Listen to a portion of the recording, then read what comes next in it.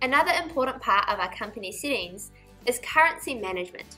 With currency management, we can enable multi-currency, which means that our Salesforce org can handle different currencies from around the world. Setting up multi-currency is just the first step in setting up a way to accurately track different currencies and their exchange rates in Salesforce.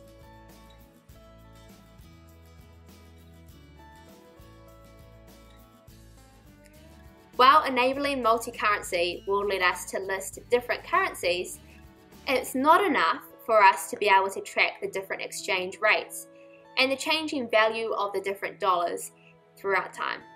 Think about it like this. Let's say that you set up multi-currency.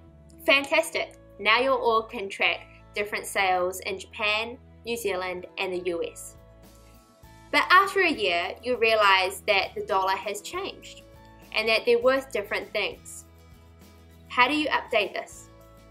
Well, you're going to have to do more than just enable your multi-currency. This is where advanced currency management comes into play.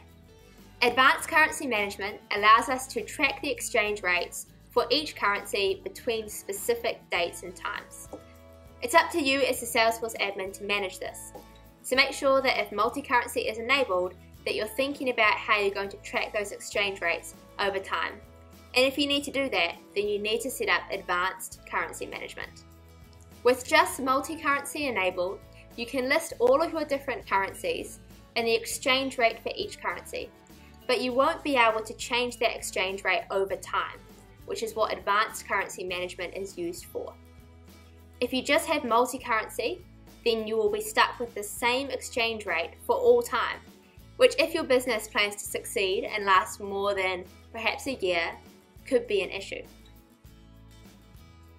Once you have defined your list of currencies, you can make them active or inactive. If they're inactive, then they're not going to be in use in your org, but if they're active, then they are.